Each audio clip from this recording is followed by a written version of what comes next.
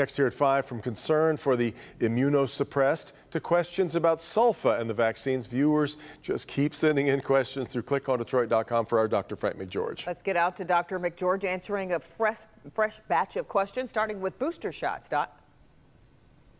Yeah, Kim and Devin. So a viewer wants to know, how will we know when a booster vaccine will be needed? Is it going to be 6 months or a year? Well, the answer is right now, those studies are still being done in the first groups who were vaccinated.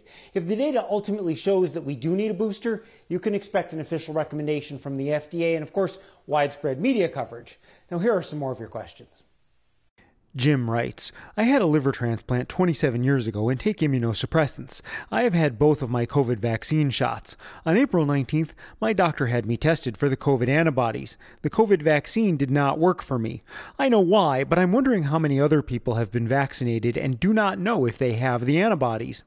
There is a growing body of data that shows being immune suppressed can decrease your response to the vaccines.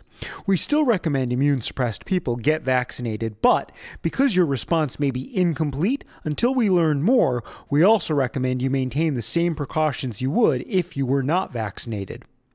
A viewer asks, if you don't have a spleen, should you get the COVID vaccination?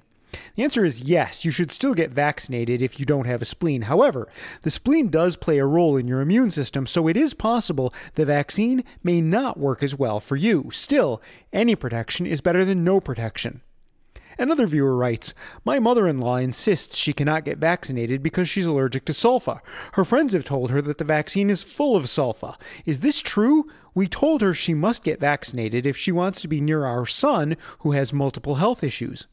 There is no sulfa in the COVID vaccines, and having a sulfa allergy does not prevent someone from getting vaccinated.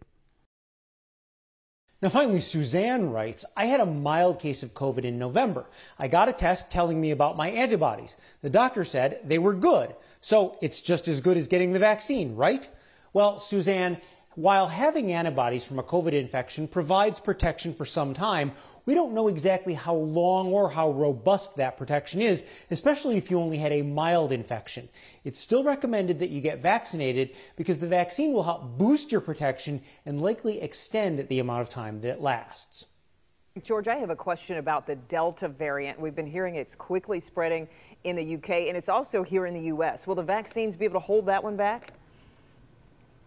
Well, you know, Kim, vaccines will help, but frankly, only if we can get enough people vaccinated, and that's part of the urgency right now.